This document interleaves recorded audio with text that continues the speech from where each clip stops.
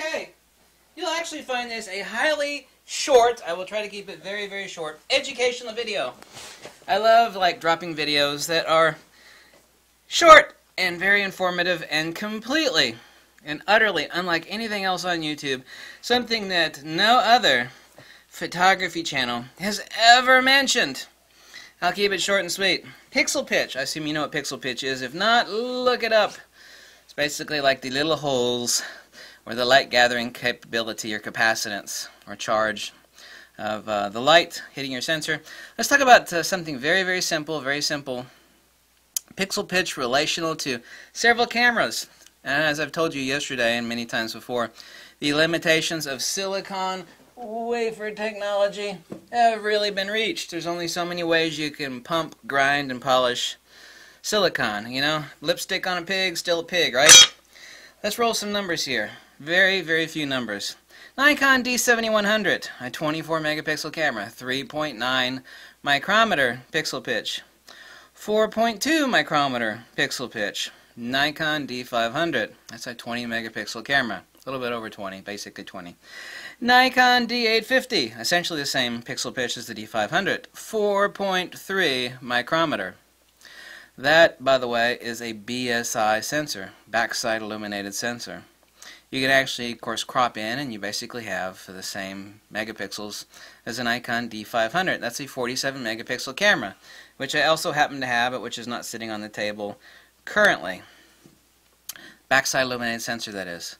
Fujifilm X-T2, 24 megapixel sensor. Okay, 3.9 micrometer pixel pitch. Okay, Samsung NX500. You know, Samsung kind of made crappy cameras, but the sensor on it was really wonderful. 28 megapixels. You notice that we've got here something that rises above the limit of 24 megapixels for crop sensor camera, and I will explain that very quickly to you. This is actually a really important video. Just stay tuned for a couple more minutes and you'll really, really learn something. Okay, 28 megapixels. That's also a backside illuminated sensor. Specifically, actually, the Nikon D850 could have really kept significant dynamic range and gone up to, say, like 54 megapixels, but they wanted it to have really good dynamic range. By the way, that's a Tower Jazz sensor made. Tower Jazz actually owns former Panasonic plants in Japan, so it's technically Panasonic made sensor, but it's owned by Tower Jazz, and Tower Jazz owns part of Panasonic. Panasonic owns part of Tower Jazz. That's not the important part of this video. The important thing is that to keep these cameras at a level where dynamic range is acceptable by the photography shooting public, these cameras, even though one of these cameras is a full frame, the Nikon D850, but it doesn't make any difference because cropped down it's the same as the Nikon D500 since it basically has the exact same pixel pitch. The reason why all of these at the level of the crop sensor or the DX sensor array are at 24 megapixels except for the Samsung NX500, but there's a reason for that exception why it's not 24, it's 28 megapixels. It's a backside illuminated sensor. We're actually able to have better dynamic range and better native gain on the sensor because the wiring infrastructure has been moved from here to here. Logically so. You want the light gathering capability to be up here and all the wiring that gets in the way to be down here. Well, before on a regular bare sensor, typical sensor from like Nikon D4, Fujifilm X-T2, the wiring is up here and the photo sites are down here. Makes more sense to stick the light gathering capability up here and the wiring down below, right? This is why these BSI sensors have maxed beyond at the level of the crop sensor 24 megapixels. But you will notice, exception to the Nikon D500, the reason the Nikon D500 is 20 megapixels instead of 24 is Nikon was able to give the Nikon D500 really, really awesome, as everybody knows, and I have 3 of those cameras, including the one filming my face right now, really, really awesome low light capabilities. Has better gain. And of course ISO is not part of exposure, ISO is applied gain, but that's a matter for another discussion. The point is that on a traditional sensor, getting to the damn point, on a traditional sensor, 24 megapixels is the ceiling. The point at which, if you go above it on a traditional sensor, you end up with crap dynamic range and a camera that professionals will look at and go, "Yes, camera has crap dynamic range. I will not buy it. I'm going to return the camera."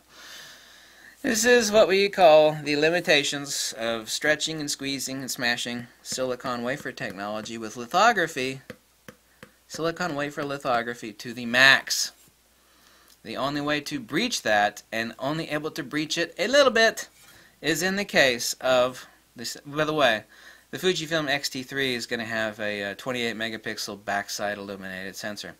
I don't know if it's going to be the exact Samsung sensor in the NX500, but in the case of the Samsung, they were able to breach that 24 megapixel limit and bring it up to 28. You will notice that the pixel pitch on all these damn cameras is in a really tight range. Well, let's leave out the Samsung, which is 3.63 micrometers. Since that's a BSI sensor, they're able to make it a little bit smaller and cram more megapixels in there because it has better light gathering capability. Not due to silicon wafer technology, but due to the infrastructure of bringing the wiring from here to here and the light gathering capability at the top. Same as the Nikon D850.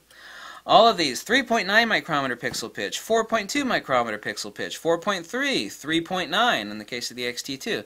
You see those numbers? Do you see those numbers? 3.9, 4.2, 4.3, 3.9? They're all pretty much the same.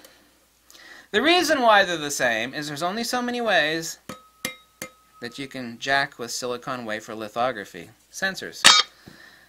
That is the limit at which all of these camera companies realize that, hey, we make it any smaller than this, the dynamic range will go to crap for professional photography use. The only way Samsung was able to slightly get around that with a 3.63 micrometer pixel pitch was have it be a backside illuminated sensor.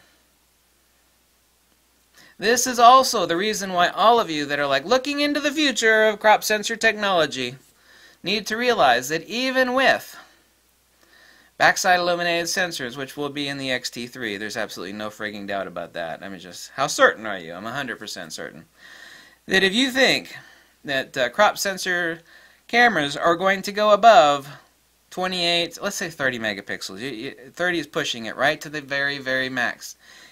If you think they're going above that, you're delusional, because they're not.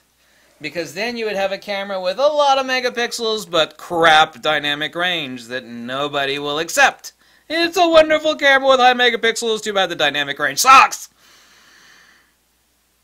3.9, 4.2, 4.3, 3.9, all those pixel pitches between D7100, D7200, which is the same sensor by the way, D500, D850, and which is a full frame camera, but it doesn't matter.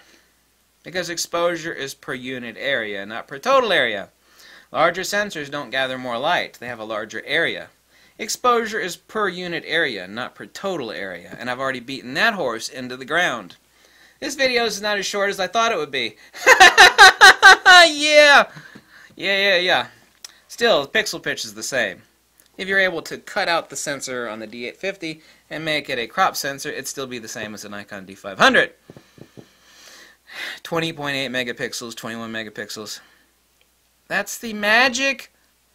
Let's repeat that really slowly, because this is important. The magic limit of pixel pitch on a crop sensor camera is any camera actually, 4.2, 3.9 micrometers. The only way to make it slightly smaller, like in the case of the Samsung, which is 3.63, is have it be a backside illuminated sensor, which has better native gain due to changing the wiring and infrastructure of the formation of the lithography of that particular silicon wafer tech sensor for the Samsung NX500. It's used in several Samsung cameras, not just the NX500. So that is the magical limit of a traditional sensor, is 24 megapixels.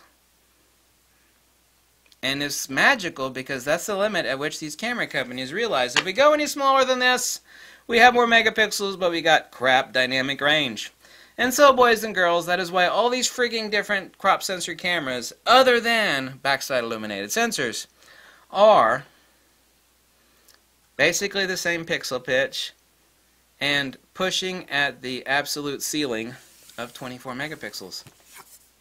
The ceiling. Can't go above it without compromising dynamic range. And if there's one thing photographers don't like, is compromised dynamic range. Boom! No other video like this on YouTube. I hope you like it. It was informative, and now you know something you didn't know before. There we go. Thank you so much for watching. If you like these videos, always click the link below, make a small donation, tell me to jump off a cliff, whatever makes you happy. Hasta luego. Aloha, do svidania, uvidím se пока. Catch you later, dude.